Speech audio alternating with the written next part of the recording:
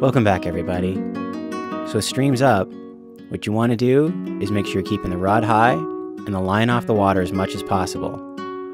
Let those flies drift in any of the soft and calm water you can reach, even right along the edges next to shore.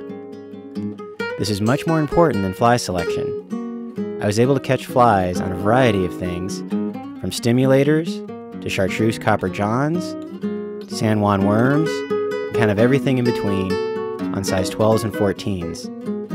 And the key was getting it in those soft, calm pockets and letting it drift naturally and not letting the current suck it out. So get out there, have some fun, and be safe in the high water. Tight lines, everybody.